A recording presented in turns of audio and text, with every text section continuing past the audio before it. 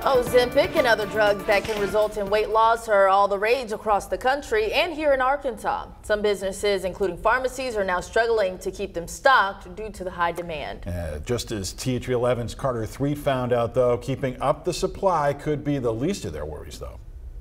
Then the Ozempics became much more popular in the weight loss community. You've probably seen the ads, posts, and articles about semaglutide, often sold under the brand names Ozempic or Wegovy.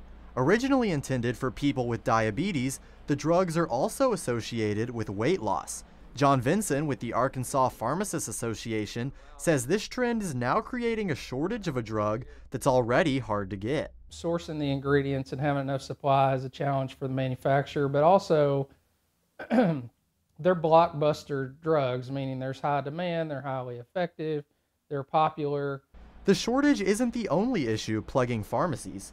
Ann Pace from Little Rock's Kavanaugh Pharmacy says the price can also make it harder to stock. Just think about having something that costs $1,100 and you're getting paid $1,000 for it. So that's not a winning battle for a pharmacist. Pace says her pharmacy has to buy expensive FDA-approved versions of Ozempic, and they're not always reimbursed like they should be when insurance helps patients with the bill. It's a different story for the Hawley Health Center. Most of its patients are looking for help with weight loss. Owner Beth Hawley says that allows them to buy a slightly different formula, and those can often be cheaper. We are getting compounded products, again, through an FDA-registered pharmacy. These compounded medications, I will speak to that, they aren't FDA approved in that way. Hawley says they also keep costs down by being a family-owned business, in a way most pharmacies can't.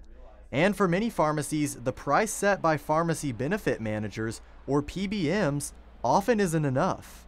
The reimbursement from big insurance or from the middleman who set the prices on your prescription drugs are not sufficient to cover the drug. For THV 11 News, I'm Carter Thweet. Well, Pace and Vincent both suggest several solutions, the main one being laws to force fair reimbursement for these drugs. 4 Arkansas PBMs were recently fined for not paying enough to local pharmacies. More info can be found on our website, thv11.com.